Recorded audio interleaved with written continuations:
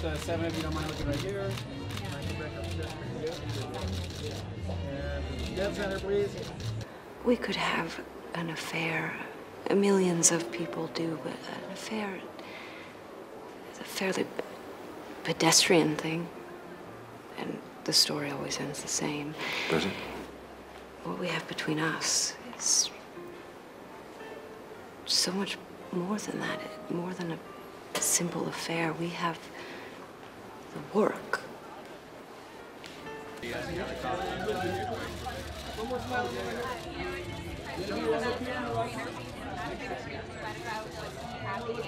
That was a trip, man. That was awesome. I had never done it before. I had never been, and it's an experience. It's the attention to detail, like the scope of the spectacle. It was really cool. I'm glad I went. And of course, you look lovely in Donna Karan. Thanks. Were you scoping out any of those other dresses? Did anyone wow you that you passed and got to see in person? We only saw photos. Yeah, I didn't see that Rihanna dress. I just saw the pictures of it, but that was crazy. I'm glad I didn't arrive any time before or after that.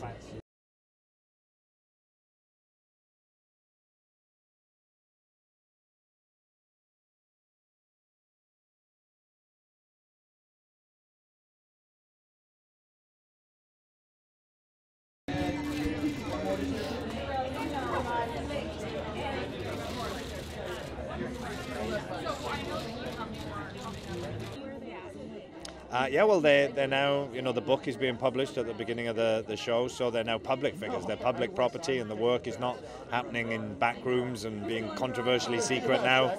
It's going out into the harsh glare of the public daylight, so we'll see what people make of it now and the kind of pressures that puts on them, on their relationship, and just them as public figures. Bill's not the most secure when it comes to thinking that people will like him, and yet he really wants validation for the work, so it's an interesting place for him to be.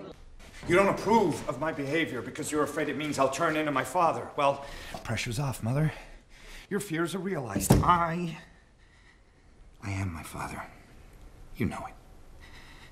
And now my son knows it too.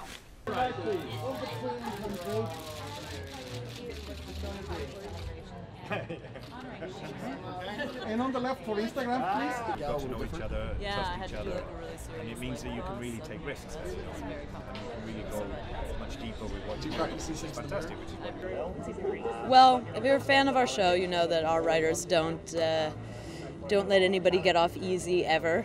They like to really pile on the terrible stuff. So yeah, Virginia, I am finishing up episode 2, I guess, tomorrow, but we're already starting episode 3, and there has been a lot of tears and yelling and sad stuff. So just anticipate more gut-wrenching drama. And season 3 picks up mid-60s. They always jump around years. You know, season 3, yeah, they haven't seen a script yet. I actually, I don't know where we're going, but I'm so excited. I know historically there's a few key players that we're about to come in contact. One is Hugh Hefner, which was really important to the history of Masters and Johnson. So, you know, we've got some exciting players coming our way. Would you give me something with your hands? Do something with my hands? Yeah. Not the finger, probably. Hello. Okay. I think I had kind of just given up on being that happy at a drama again. And then I remember when Michelle said, we want to, she said, we want to write a story for you. We want to keep you on. And I just started crying because I felt so at home here right away. And it just was, it's just an actor's dream. It's just an actor's dream. And coming off of such a... I mean, I do. I feel greedy, yes. But would I not do it because I feel greedy? No, absolutely not. I mean, I really thought, like, if you get one show like that in your life, that's a fantastic career. And then, you know, I went from that to this, which is phenomenal. It does make it hard for me to ever look at any other dramas. I'm like, come on. You know, I've been on Breaking Bad, Masters of Sex and Parenthood, like, this last couple of years. Like, come on. Like, I'm pretty picky. Ever since the presentation, I'm propositioned 12 times a day. I get notes on my windshield. Just today, somebody left a dildo on my desk. One of the girls in the bullpen, no doubt. Jesus, women are so vicious. The financial repercussions are even worse. DePaul's salary, Doesn't even cover essentials. Forget about extras. And I have no chance of getting a raise here because apparently I now wear the scarlet letter.